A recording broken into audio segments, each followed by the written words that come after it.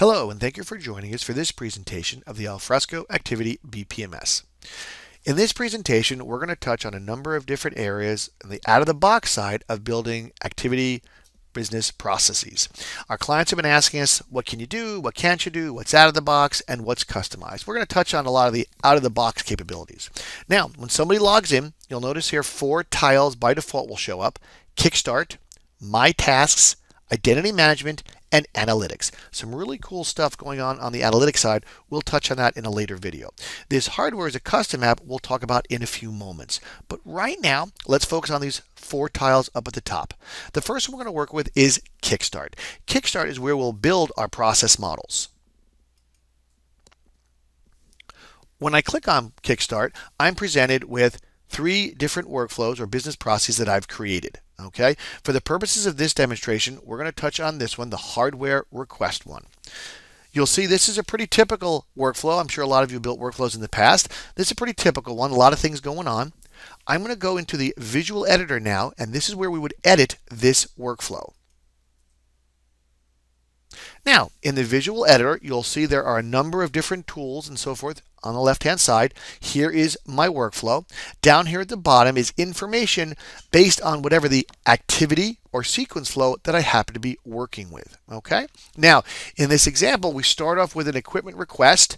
All right? And with an equipment request, as you'd expect, you're going to have users assigned to that. You see what's called a candidate user or group. And from here, I can select be that groups or users for this particular task. All right. Now, once that task is done, it'll move on to the next step. And here's where it gets a little more interesting. This is what's called an exclusive gateway versus a parallel gateway. The idea, of course, is when somebody's done with their task, they will send it off to the next task. Now, based on information in that task, it could go somewhere else. So you see here, cost above 1,000 goes this way, cost below 1,000 goes this way. And of course, if I end up canceling the request, it goes this way. So if I were to click on any of these sequence flows, you'll see down here where it says flow condition, the bottom, estimate cost equals greater than 1,000. So this is the idea that I can select variables that were entered in that form, and by virtue of putting, in this case, greater than 1,000, it knows to go to a certain location. In other words, if cost is above 1,000, it's going to go here. All right? So I've got my condition here. That's my rule. And then from here, I've got the name of it, so that way visually when I'm looking at the workflow, I can see what's going on. All right. Now you'll also know this little dash right here, little slash, that is your default flow. What that means is after I've drawn out my diagram, okay, and I put a rule here that says, well, if it's greater than 1,000, go this way. However, if it's not greater than 1,000 and the request is not canceled, I want you to go this way. So the idea is you create your default flow, you see in the lower right-hand corner, and that's where it's going to go when all else fails, if you will. And of course, you've got to have one default flow for every gateway you set up. All right. With this one, you'll notice flow condition equals cancel. So I've got an outcome in my system that says if I've decided to hit the cancel button, it will go off and go this direction and end the workflow. Okay. Other things to keep in mind when we talk about gateways is you can have multiple kinds of gateways. This is a parallel gateway.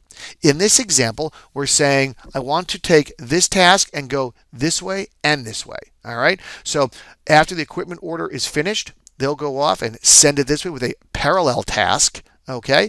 As well as go to the inventory control group. Now, what's also kind of nice is you can have annotations on each individual task as well to help with explaining what's going on. So somebody who's not incredibly familiar with the process can easily see what is going on with this particular workflow. All right. Other things you'll notice, sort of a loop back here. So a user can go off. Here's another gateway going on. So after the cost review is done, if they reject, if I click on it, it says approval information down here equals reject. It will send it back to the equipment request person, and they'll have to start this all over again. The information's there, but perhaps it was rejected for whatever reason. Maybe cost too much money. Maybe they should pick less expensive equipment. They're able to go off and start the process all over again or cancel it. So it's nice that you can have loopbacks in the process as well. Now, with each one of these tasks, obviously you're going to have a form where people are going to fill in data. I thought what I'd do is touch base on the approval request form to really give you a flavor of the kinds of things you can do. So I'm going to click on this task right here. I'm going to scroll down, and I'm going to go to the approval request form. So I click on that.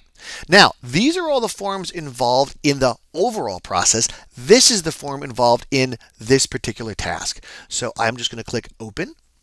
And now I'm presented with this form. A couple of things I'm going to show you that's nice about the forming. You've got all these controls over here. You can drag and drop and bring them in. Now let's take a look at some of the things I've done.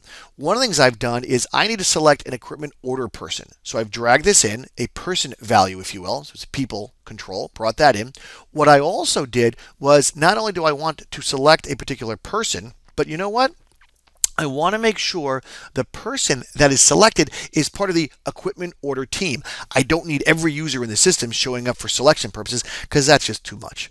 So the idea is I can restrict what people are selected in a given team. So the equipment order team is where the people exist that can be selected for this particular piece. So the idea is I am now selecting in the equipment order person dropdown a person from the equipment order team. This person will be the next recipient in the workflow. So in this process, I'm selecting that next recipient. All right. Down here, what you're looking at is other fields that were from previous tasks. So remember, I've ordered equipment. These are fields that are coming from tasks that were filled out earlier in the process. So when I initially requested this laptop, this information was filled in by somebody. When it got to the approver, they can see what equipment was requested. Another neat thing is you'll see where it says executive's laptop, and they see a drop-down list. What's nice is obviously if this is an executive's laptop, we need this drop-down list. If not, we don't need this. So if I click on this, when I've dragged this drop-in in here, you go to the visible configuration.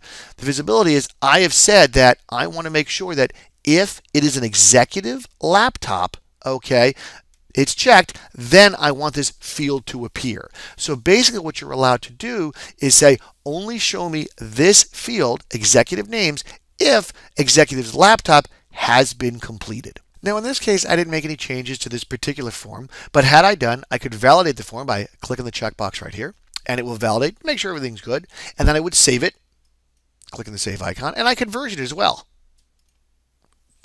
And I can have comments related to that particular change. And then I hit Save and Close Editor. Now I'm back to my workflow. So in this task, I was able to allow the user to assign the next recipient or next assignee in the workflow for the order equipment task. So let me click on that real quick. And I'm going to scroll down. And you'll see where it says Assignments. I've got this assignee piece. So basically what I was able to do is, remember in that previous form, when I allowed a person to select a person from that drop-down list, that value is the value I put right here. So all I did by typing in this value, what that means is whoever is selected in that approval form will be the assignee in this task. So the idea is I'm easily able to say I can either have pre-assigned groups, okay, based on whatever needs to be done, or I can allow either within a task to be able to assign the next recipient. And as I said earlier, you can have the exclusive gateways, in other words, decision tasks going on, or the parallel. So in this example, once the equipment ordering is completed, the next task is parallel, means I will let inventory control know what's going on, as well as based on what the order equipment task does in terms of what they select, it'll go to the New York team, the New York exec team, or the Connecticut installation team. So once my workflow is done and I'm happy with it, I will again validate it right here. And of course, it's in good shape. I will now save it, and I can make this the latest version. And again, I can put commentary about this version of the entire workflow, and I'll close the editor. Now, the next thing I want to do is I'm going to go to apps. At this point in time, I'm able to then take my process that I just built and link that to my process app. As you recall earlier, hardware apps was the one I talked about. So I click on this. This is my included model. All right. I will go to App Editor. All right, that's already included. Had it not been included, I can include other processes in there, but this is the one I want to include. So from here, I'll go off and save. I can then publish it. The key here is to publish it. So I've built my nice workflow. I've versioned my nice workflow. I now need to publish the whole process. That way it's available in the app, this latest version. So I'll hit Publish, Save and Close Editor. Now I am good to go in terms of using that latest process model that I just created. So from here, I'm going to go back to our starting point, if you will. And remember, I did all this through Kickstart. Okay, so now I will go off to my special app, hardware needs. So this is where my process will be exposed. I'll click on it and I will go to processes and I will say start new process. And this is the one, of course, that's attached to this particular application. I'm going to say hardware request and I'm going to say for Mike and I'll hit start process. So now my process is started, and for purposes of this demonstration, I've done some routing to myself. So up here, show your tasks. I'm going to go off and say equipment order reviewers, because that's what I'm working on right now, and that's who I am. And here's the one started a few seconds ago. I will claim it. Once claimed, I can fill it out, so I'll fill it out right now.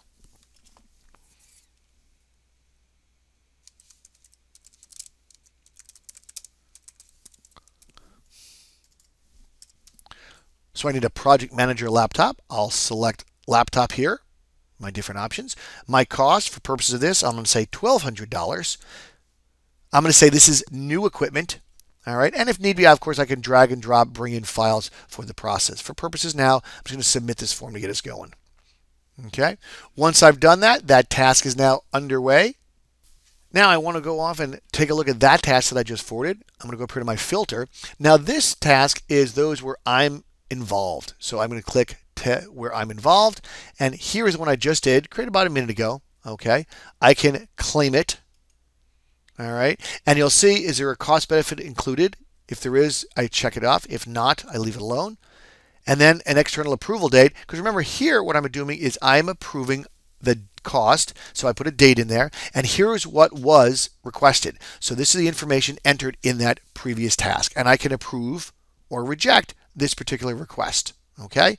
There's no CBA attached, so because there's no documents attached, so I will not check that. But I do approve the date based on the numbers and dollars I see here. Okay.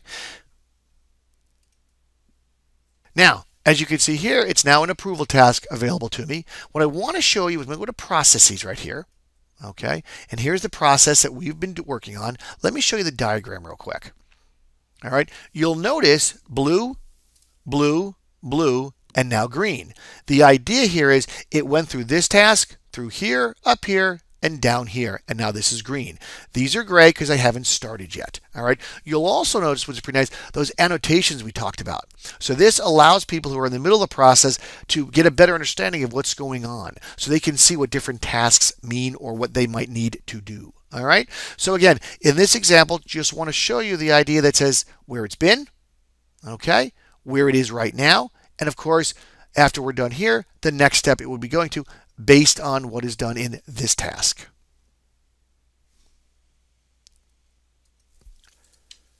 So after reviewing the workflow, I'm going to close this. I'm going to go back to my tasks right here. And here's that task we were working on. I'm going to claim it.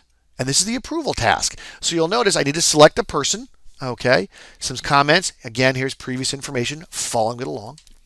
So when I click on this, I'm going to enter a person's name, typing that name, and the list of people that appear are going to be based on, again, who is in that equipment order group. That way I don't see the entire company in that list. All right. Now, this happens to be an executive laptop. I know that because that's my role in the approval. When I click on that, up pops the field, and then I choose that executive.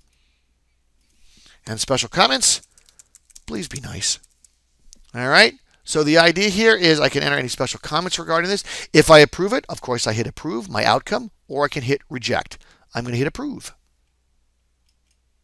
Okay, now you can see I've logged in as Jay right now, because remember, Jay was the person that I asked to handle the order piece. So Jay would come in, he would see the default tasks and some ones that he's built, and he clicks on My Tasks, and what he's presented with is this order equipment piece that we just did a few moments ago. All right. And all he has to do is select that installation team. All right. So he selects the installation team, whoever he decides appropriate, and then he hits complete. Okay. Now we're logged back in as me, Adam Storage, and let's take a look at that workflow. My tasks. From here, I can look at my task and my processes. Let's look at my processes. Here's the one that we just made today. Okay, you'll notice that it's sitting, actually looks like the New York exec installation team has already claimed it. So Jason Jolly has claimed this task. The inventory control group, routed to a group, not yet claimed. Here are the various people that have done the work, completed tasks, if you will, the equipment request, cost review, approval request, and order equipment. So you can see everything that's happened with this particular process, as well as where it is right now. If I click the show diagram, it also gives me a nice visual indicator of the path it's been taken, okay, and of course where it is now with the New York installation team as well as inventory control. So as you can see, you have a visual indicator of where this workflow went, okay, as well as who has it now, inventory control and the New York executive installation team. Thanks for joining us for this presentation. I hope it gave you a good overview of the kinds of things you can do with Activiti BPMS. Again, focused on sort of the out-of-the-box side of life. I highly recommend you guys download, take a look, build some processes. If you like, you're welcome to give us a call. We'll be happy to work with you to build out those processes and take better advantage of the Activiti engine. Thanks, and have a great day.